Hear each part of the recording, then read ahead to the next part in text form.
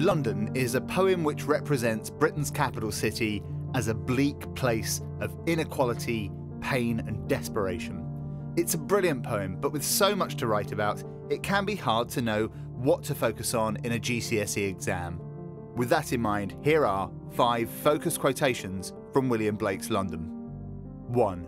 Every voice, every cry. As Blake wanders through the streets of London, he sees the oppression of the poor everywhere. The poor suffer in a society where the authorities control all aspects of employment, living standards and education. The control isn't just something he sees, he also hears evidence of this oppression and control. Blake uses the senses of seeing and hearing to show us his personal journey, and one that's very real. He hears every voice, every cry, and the noun cry suggests sounds of great pain and protest. The repetition of the word every hammers home the point that all society is controlled without exception. No one escapes the oppression. The dense repetition of every, which is used several times, shows us that in London even words are limited, highlighting the idea of authority taking control over the language itself. Blake lived in London and would have been surrounded by poverty and social injustice. These sounds of misery would have been part of his daily experience, and London, with the other Songs of Experience poems, protests about the conditions of the working men and women that cause them to call out in agony and protest. 2. Mind-forged manacles. The control is so complete that the authorities even control people's thoughts with mind-forged manacles. This is a metaphor to show that free thinking has been locked down.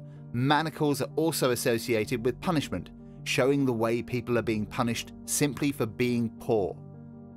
Blake is clearly commenting on the lack of freedom of the common people in 18th century Britain. It could also reflect how the daily struggle of simply existing robs the poor of the luxury of thinking. 3. Blackening church. Even aspects of society which are meant to be positive, such as religion, are shown by Blake to be negative, with the word blackening creating a shocking image which is emphasised by the incredibly powerful verb appalls. This highlights how Blake sees the established church as failing the poor. Instead of protecting exploited workers, the church is merely disgusted by the inconvenient noises of pain and fear. 4. Marks of weakness, marks of woe. Blake tells us that he sees marks of weakness, marks of woe. The word mark has different meanings. It could be the physical signs on the people's faces and bodies of the hardness of their lives. It can mean a stain, suggesting that he sees the metaphorical spoiling of his society. There is a sense of hopelessness in this image, as a stain cannot be removed. Alternatively, it can also mean to make a mark or to write.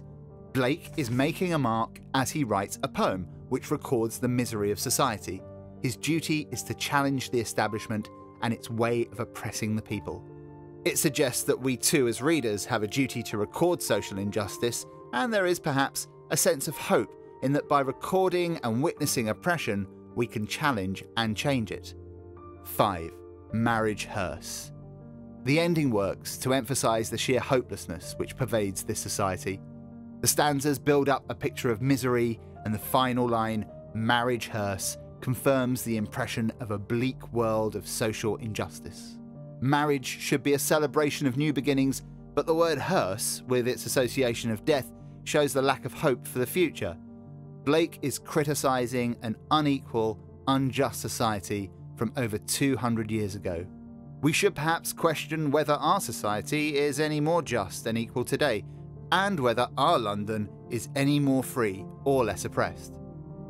Learning and using just 5 quotations from each of your anthology poems is a really good way to do very well in the exams. For more tips like this and more ideas about how to tackle the poems and other GCSE texts, follow the links in the description below.